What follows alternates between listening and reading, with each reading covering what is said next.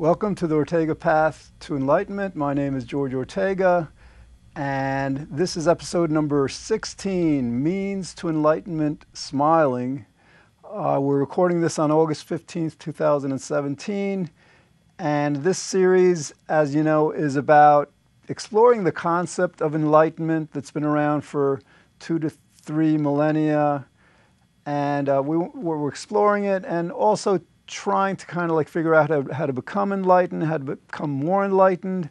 So last week we did a review of the elements of enlightenment. There were, I think, about 14 different elements, and happiness was one of them. And today, since we've already gone through all the elements, now for the future shows, we're going to be exploring components or aspects of each element. So like within the element of happiness, there's this idea of smiling. And so that's what this episode is going to be about. So it just basically means to the elements of enlightenment. And so, all right, so let's begin. So smiling is, I mean, if there's one thing that's probably more important to enlightenment, I mean, I think morality is extremely important, but in general, I mean, because happiness is such a moral thing. Happiness is such a good thing. Like, the smile is the foundation to all of this. I mean, just like, imagine a world where, like, you see, everywhere you see, people are smiling. That would be a very happy, very enlightened world. So that's, we're going to talk about the, various aspects of this, smiling phenomenon. Okay, so like, basically smiling is really the fundamental behavior of happiness. It's like, if there's anything that's physiological that serves as the essence of happiness, at least that we can see, it definitely is smiling. All right, they've done a lot of research on smiling. They have discovered, for example, that what do you call them? Fetuses before they're born and become infants, in utero, they smile, and they determine that basically these smiles happen when the fetuses are in REM sleep. Or they probably figured that out once the fetuses became infants, whatever, once they were born and all. They could have found, I don't know. But anyway, so like, and then you got to wonder what a fetus is going to be smiling about, before it's born. But it's like an inherent, very natural behavior, I'm not sure anybody, is born without the ability to smile. Okay, so babies smile in utero, and then what happens is, then within, I think, a few days, perhaps a week or 2 or 3 after birth, infants show their first social smile. And that's got to be truly blissful to the parents, because and that leads you to kind of wonder what that's about. You have the parent, the mother or the father smile at the child, perhaps. And, we human beings have this way of mimicking, of imitating behavior. It's like, that's an instinct that we have. A lot of other animals have it also, but it's beyond that. It's like, it's like this feeling that goes with an infant's, social recognition smile. And again, it's about recognizing something in the parents. And, perhaps, I imagine they experience this with other caregivers also, but it's like, it shows the social dimension of smiling, that smiling actually, it's thought to have developed to a certain extent as a social means of communication. So let's explore this, the history of the research on smiling. This guy before Darwin, and then Darwin in the 1850s or so, he made a discovery. And again, this other guy before him, I don't remember his name, but basically what they discovered is that generally we believe that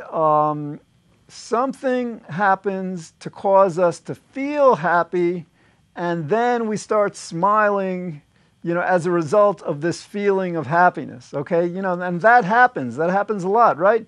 But what Darwin and this other guy discovered is that the inverse can also be true, that like one can actually smile, and then the feeling follows the smiling. It's called the facial feedback hypothesis.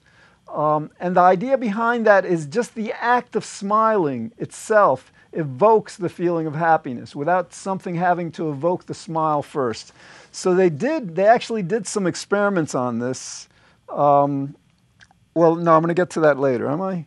Yeah, let me get to that later. All right, so basically, like there's an article on the internet where it describes this research, and basically they had subjects. Subjects were given a map of the human body, head to toe, and they were asked to then like draw or highlight on the map of this human body where in their body they felt different emotions like happiness, sadness, anger, fear, love, surprise, etc. And what was very interesting about this this experiment is that it showed two things. It showed that happiness was among all the different emotions that they tested.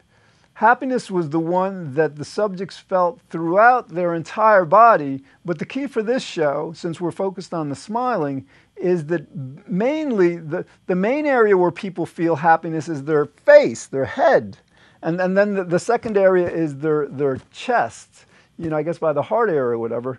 So then you have to think that basically when people are smiling or when people are happy, they are keyed into this smile. Again, it's this facial feedback. The idea is like, oh, I'm smiling, I must be happy. It's not that simple. Certainly the smile will follow genuine happy feelings that come as a result of various other things, but there is a very strong connection. Okay, so what this show is about is to advocate that we should all, as much as possible, from the minute we wake up to the minute we go to sleep, and ideally, I haven't figured this out how this might be done, but ideally we should be smiling through our sleep.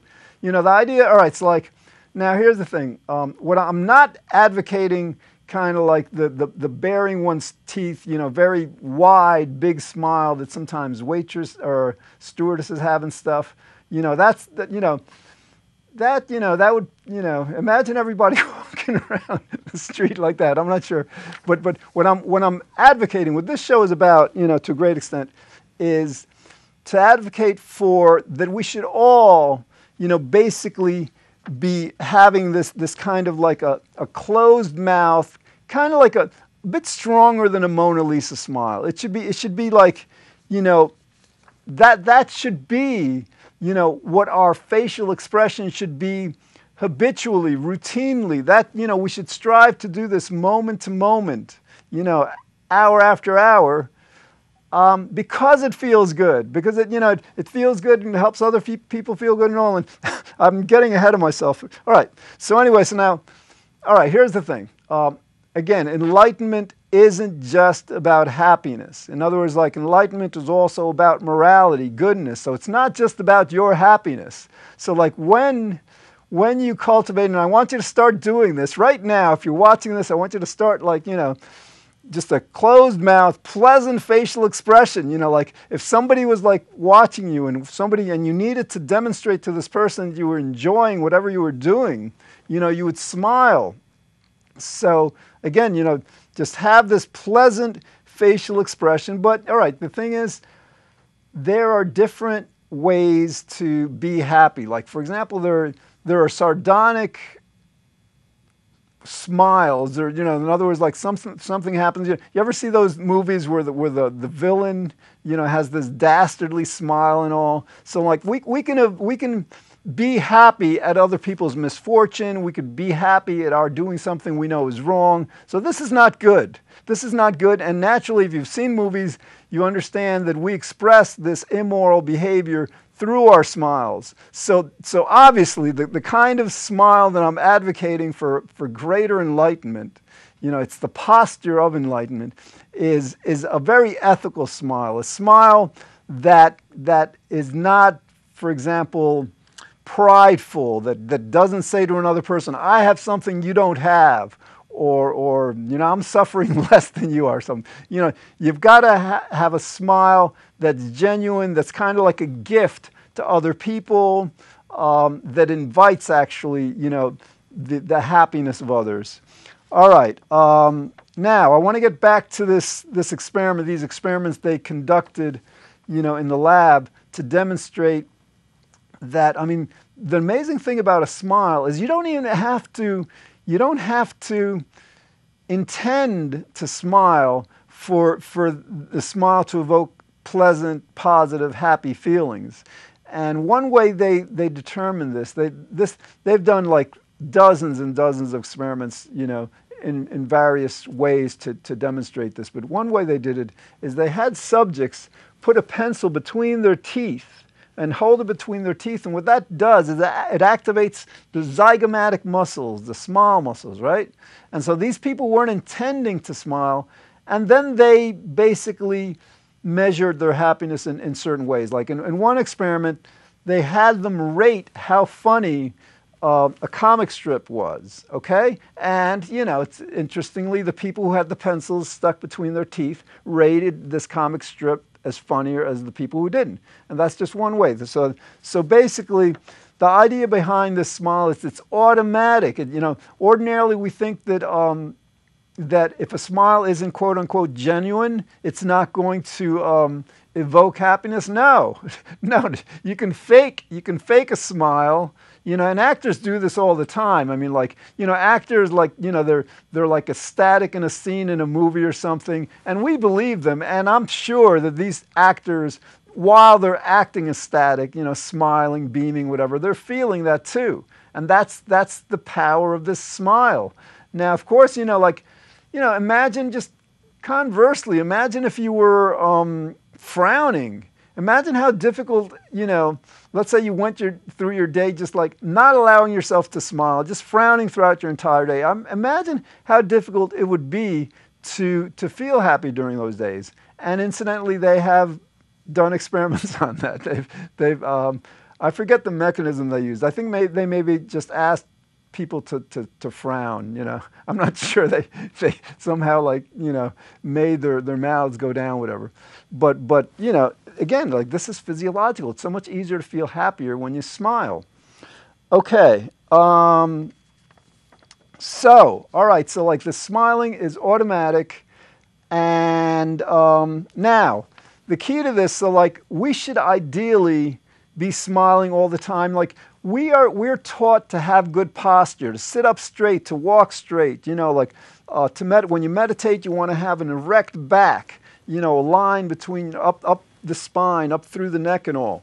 And this is good. And incidentally, they've done experiments on this. When people slouch, when people have bad posture, they don't feel as good as when people sit and stand up straight. I mean, emotionally, people are happier, feel more pleasant when they're sitting up and walking straight.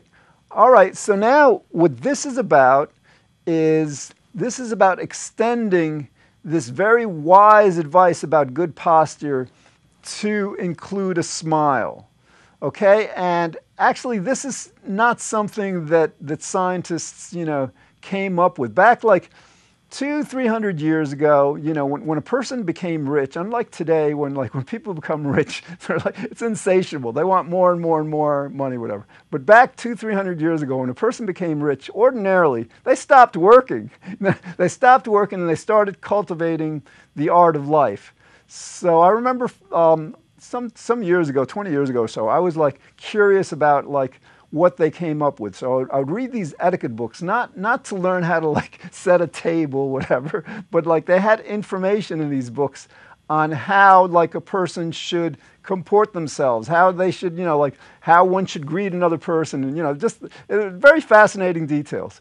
But I remember in one book, it just advocated that a person should have a pleasant facial expression, and I mean, this makes so much sense. And naturally, what is a pleasant facial expression? It's a smile,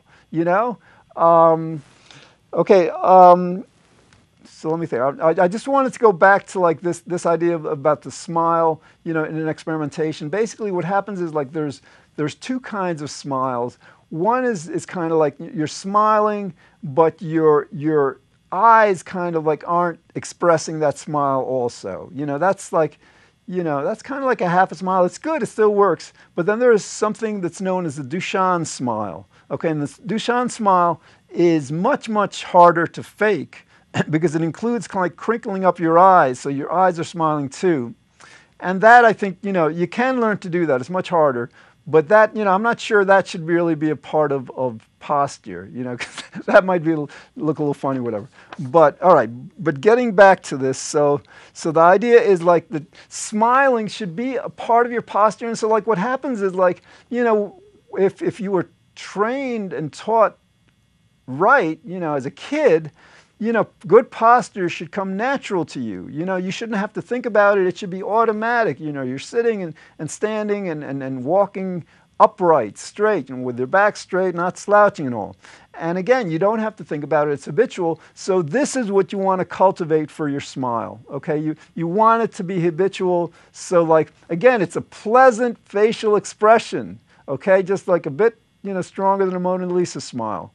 And so what is this going to do? All right, this is as you cultivate this habit, this wonderful habit, it's going to remind you to be in touch with your happiness.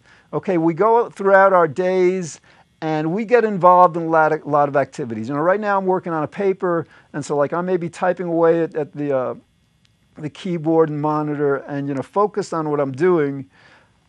But, you know, sometimes we get so wrapped up in what we're doing, we forget to enjoy it. All right, so this like to the extent that we cultivate this habit of smiling, it serves as a perpetual reminder that we can be doing whatever we're doing while smiling. And again, this is so much about enlightenment. It may not seem like it's about enlightenment, because usually enlightenment topics are about, like, you know, seeing everything as one and then non-attachment and stuff. But this is like so simple, so basic, so physiological, but it's so powerful, so important. All right, so basically, as you smile, you remind yourself to be happy, you know, while you're doing whatever you're doing, because you're doing so many things throughout the day. Okay. Now, all right, so like a lot of times the most important time to do this smiling is like there's a saying in meditation.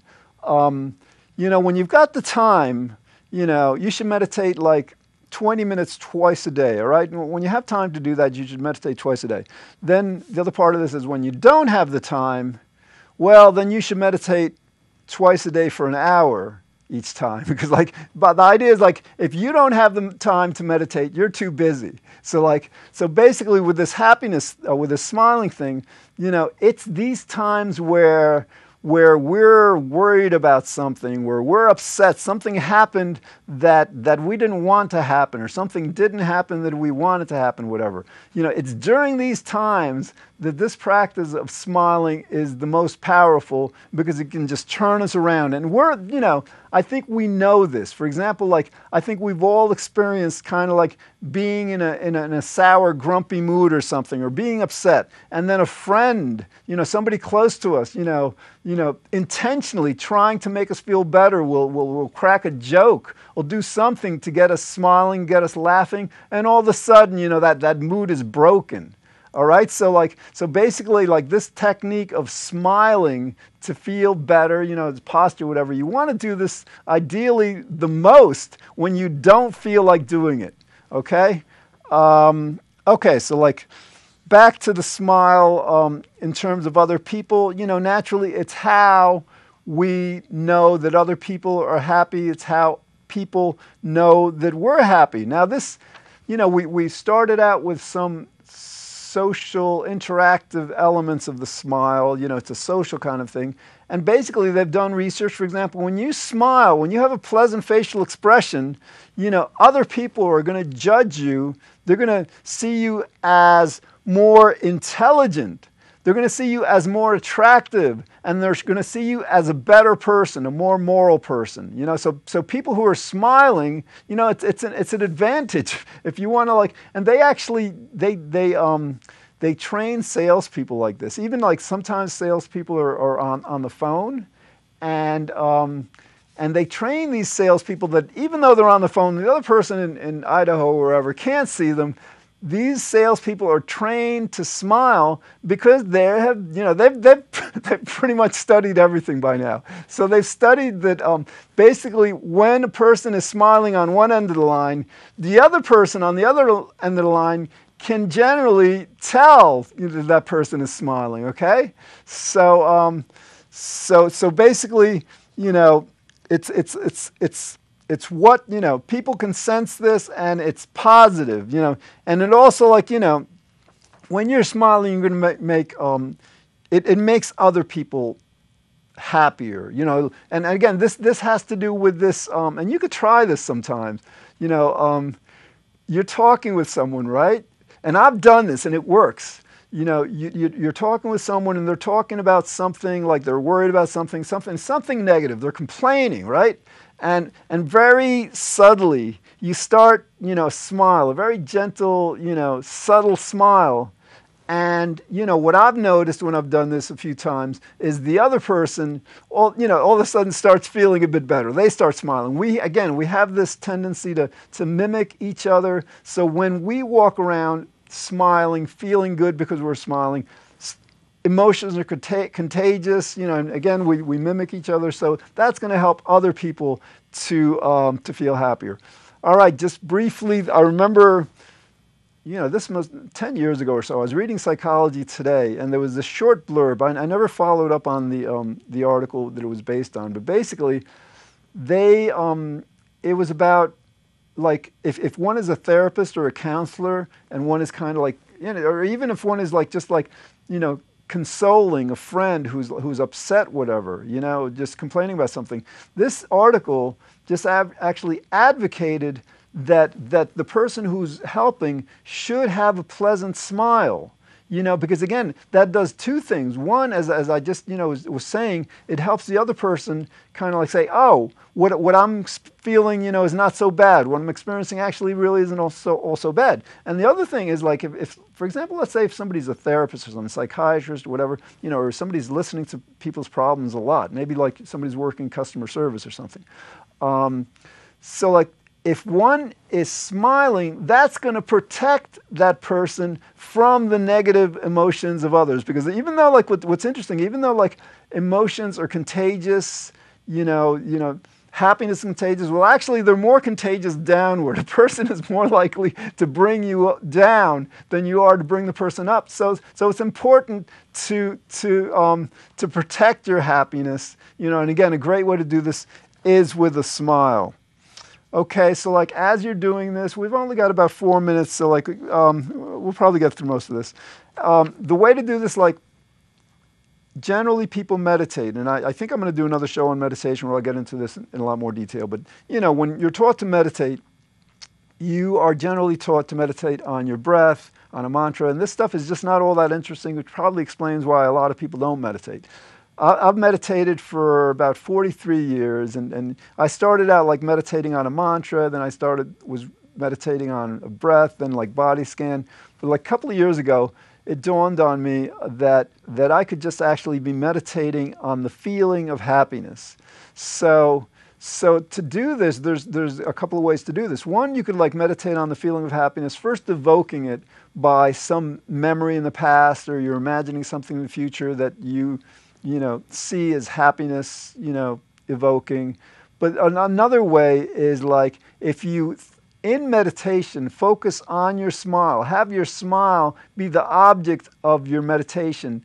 That again, remember that map of the bodies, the areas of the body that are most associated with the feeling of happiness. When you're focused on the smile, it's going to be kind of like a message to you that, oh yes, I am happy. Your brain will say, oh, I'm smiling, I must be happy, I'm focused on the smiling. So basically what you want to do with this is one, as you meditate on this smile, that's going to help you cultivate smiling as habitual behavior, and two, it's going to help you to evoke, to get better at tapping into this feeling of happiness. Again, like the smile is useful because primarily it helps you to get in touch with this feeling of happiness. So you definitely want to try that. All right, now, there are different, you want to try to smile as often as possible. It's not all that easy sometimes. Like, sometimes I think because I'm doing a show on smiling today, I may be smiling a bit more than I do ordinarily, but I know a lot of times I'm trying to smile while I talk, and especially if I'm talking directly to a person instead of a camera. Sometimes it's difficult, but you want to try to smile while talking. And another thing that I've personally found difficult, but if you watch movies and stuff, you watch people, it is totally possible, to smile while eating also, and so you just want to have this smile not leave you. And again, it's a subtle, appropriate, it's not a kind of a smile that people are going to wonder about whatever. It's not going to it's just going to be a pleasant facial expression that shows other people and shows you, oh yeah, I'm feeling great. All right, we've got less than a minute. So basically, they should be teaching this in schools. They should be teaching our kids as they learn to do math or read or write. They should, the teacher say, all right, I want you to be smiling while you're doing this, while you're doing this division. I want, I'm serious. This should be because our kids are taught to do work. They're not taught to enjoy it, and that creates problems as a result.